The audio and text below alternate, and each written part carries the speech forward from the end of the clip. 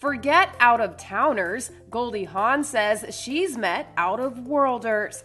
The iconic actress reveals she once had an encounter with extraterrestrials. Per Today, during the October 23rd episode of Apple Fitness Plus's Time to Walk, the 77-year-old recalls a time in her early 20s when she was sleeping in a friend's car while working as a dancer in California, saying, "I got this high-pitched sound in my ear. It was this high frequency, and I looked out the window and I saw these 2 or 3 triangular-shaped heads." The Overboard star describes the aliens as being, quote, silver with a slash for a mouth and a tiny little nose.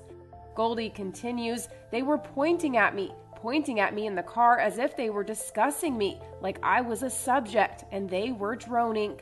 I could not move. I was paralyzed." Despite thinking in the moment that she'd, quote, made contact with outer space, the First Wives Club actress says she chalked it all up to a dream. At least that is, until she found books featuring similar stories.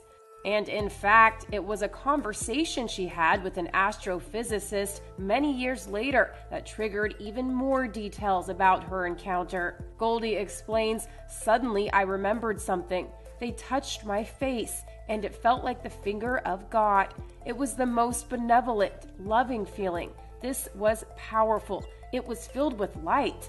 She then adds, "We can never, ever lose our wonder. It's just no fun."